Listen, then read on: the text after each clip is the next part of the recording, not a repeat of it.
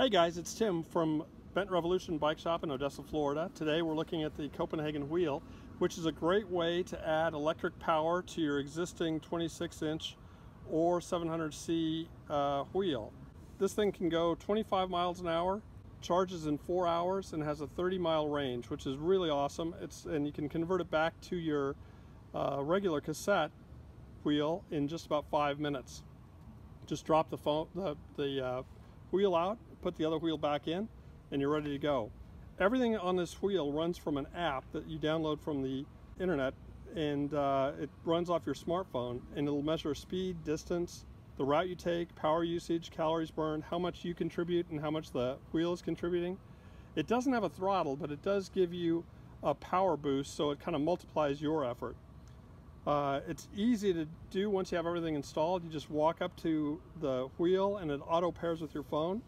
You can even share the app and the wheel with another user if you want somebody to borrow your bike and take it for a ride.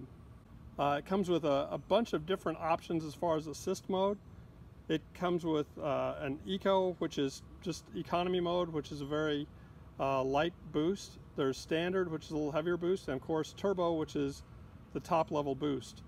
In addition to that, there's also an option to turn it off altogether, which is not bad. You know, it just adds a little bit of weight to the bike. And then an exercise mode where you can actually charge the battery as you pedal. It kind of makes a little drag on the wheel. Another thing that's kind of cool about this is it's got variable braking with the motor. So all you have to do is just pedal backwards, and it's regenerative braking. So it's kind of weird. It's like having an anchor drop. When you start pedaling backwards, it slows you way down. The ride is quiet and smooth and provides power without you even knowing it's there, and has a pretty decent range for most users. A lot of times I forget it's even back there. You just feel like you're much stronger. The thing I like about it is it fits easily on a 26 or 700C wheel. You can have a choice of different cassettes that you put on it, different rims, different tires. It's all really customizable. And it's easy to change the wheel back to your original wheel if you want to ride without the motor on. Everything's controlled with a smartphone, which makes it really easy to use. You don't have to worry about extra wires or extra mountings on your bike. And it doesn't have to go on a recumbent, of course. It could go on a regular diamond frame bike. That's kind of what they're designed for, but it works great on a recumbent as well. There are some kind of a few negatives I would point out. One is the range is kind of limited. 30 miles is not a lot of range, and that's on the light boost or economy. You must have a charging unit if you want to go on longer trips. So if you're going, say, overnight and you want to charge up the battery, you're going to need one of these. The installation's pretty easy. You just put it into the dropouts and then put it on with a 15mm bolt on both sides. But it requires a hose clamp to keep the motor engaged. So that's a little bit trickier. Sometimes a hose clamp, you may need a special one depending on how your frame is engineered.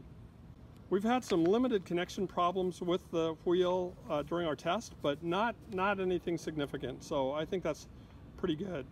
If you're looking for an electric assist or want an option for commuting instead of driving to work, this wheel would be a great fit for you. At $1,500, the Copenhagen Wheel is a great alternative to other aftermarket electric conversions that can cost up to $2,500. It's really a beautiful product with simple operation, and riding it is amazing. Come to bentrevolution.com or check out the Copenhagen Wheel site on Superpedestrian.com.